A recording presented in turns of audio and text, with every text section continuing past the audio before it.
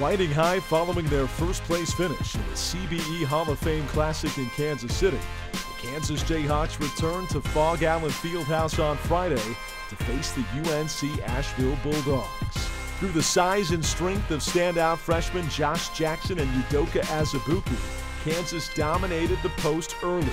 Across the way to Udoka, and a two-hand thundering flush to start this game for Azubuike. Well, that's really good, but there we go. Udoka, and he posterizes Thomas underneath. 5 to go here in the half. Now the ball's tipped and stolen away by Graham. It's on the deck, up the court to Vic, to Jackson. Points didn't only come from the paint, as Frank Mason and LeGerald Vic dazzled from beyond the arc and around the court. Wants a three and rattles it home. Frank Mason again. He's got 8. And Graham up the court, through his legs, in the corner. Vic for 3. He got it.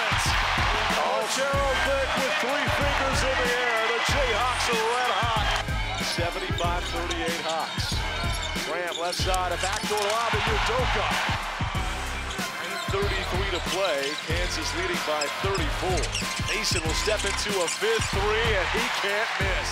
4 Jayhawks scored in double figures on the night, including 21 from Mason and a career-high 17 from Azubuike, en route to a 95-57 rout of the Bulldogs. The Jayhawks will look to continue their 5-game win streak on Tuesday against Long Beach State.